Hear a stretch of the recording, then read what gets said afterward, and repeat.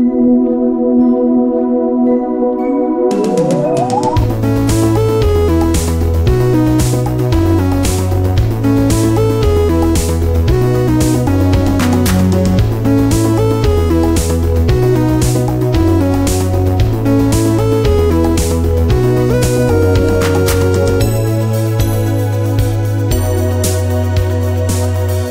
welcome to the Pop Filler Podcast. My name is Philip. Before we do anything else, let's take a look in the mailbag.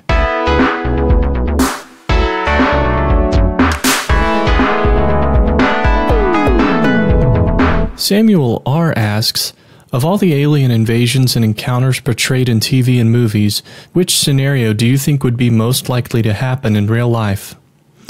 I don't know what's most likely, Samuel, but I think there are some things we might learn from on-screen portrayals of aliens.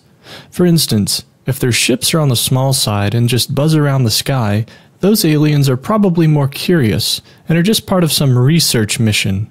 On the other hand, if the ships are large and land themselves in a single location, there's a good chance that they're planning to do some damage. I'm guessing I'll never have any real-life encounters, though I will say that every morning on my commute to work, I look out of my car's window to see if a ship has parked itself over downtown. Nothing so far. I hate to say this, but it's time for Chinch Watch.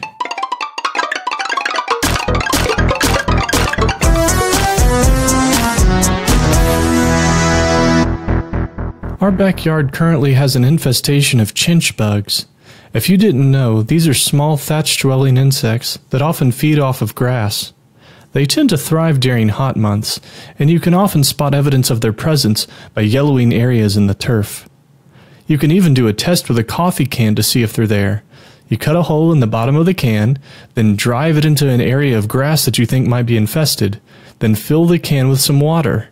If there are chinch bugs there, they'll float to the top, mostly attracted by the rich, roasted scent of coffee bean residue. I've actually heard that coffee chinch water is a delicacy in some cultures, but I haven't tried any myself. So the dead area in our backyard snakes through a large portion of the grass, like a desert continent floating in a great green ocean. I started taking a picture every couple of days from the same part of the yard to see if I can track the spread of the damage. I also bought a spray that is supposed to kill a large number of different bugs, including chinch, though I'm worried that it might not be strong enough. When I sprayed the first time, I checked back a couple of days later and still found them there. I recently sprayed for a second time, so I'll check to see if they're still there and maybe upgrade to a different insecticide, maybe pellet-based. We'll see how this turns out. Maybe the lesson I should be learning is that thirsty grass isn't meant to grow everywhere, and nature is telling me I should focus on xeriscaping instead. For now, I'll keep up the Chinch Watch. Now we're going to play a game called Taciturn Terms.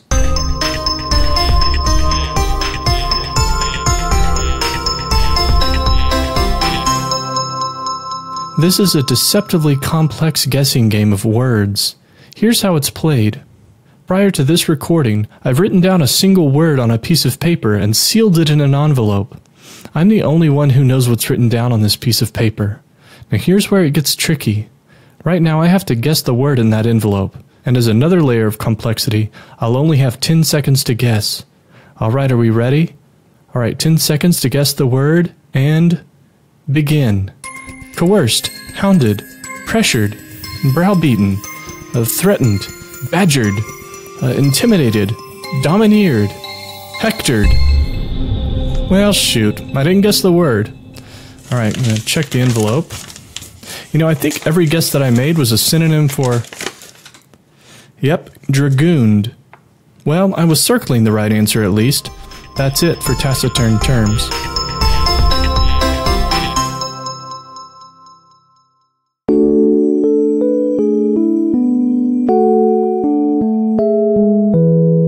Dear Diary, occasionally I'll wake up with a crick in my neck that smarts when I turn my head a certain direction too quickly.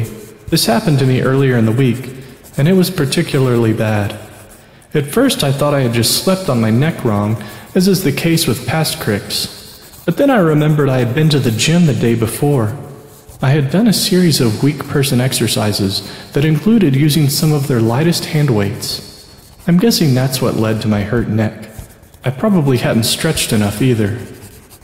Over the next couple of days, I tried slowly rotating my neck to work out the tension, but it remained pretty painful. I finally took a warm bath, which I'm not sure did much because it really takes some effort to get my neck all the way under the water in a regularly sized bathtub. Afterwards, I also spent a few minutes resting my head on an acupressure pillow that belongs to my wife. If you're not familiar, these acupressure pads and pillows jab small plastic spikes into your body as you lie down on them. I decided to just use the pillow. It's painful at first, then after lying on it for a bit, it doesn't hurt quite as much. Then finally you grow accustomed to the pain and even welcome it. I rotated my neck around on the pillow and felt it drive its sharp fingers into my skin. This, or maybe the bath, too, really seemed to do the trick. Now, I can tilt my head back to take a drink of water without wincing. I've also decided to switch pillows to see if that makes a difference, though I won't be sleeping on an acupressure pillow. Hopefully I won't have to worry about any more cricks for a while. Until next time, your friend, Philip. Okay, before we wrap things up, it's time for household tips.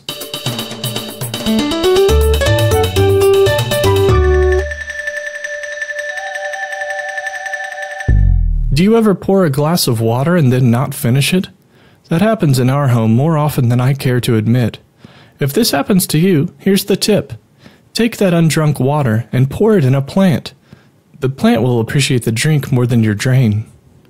Okay, that'll do it for another Pop Filler. Thanks for listening, and remember, you'll be fine.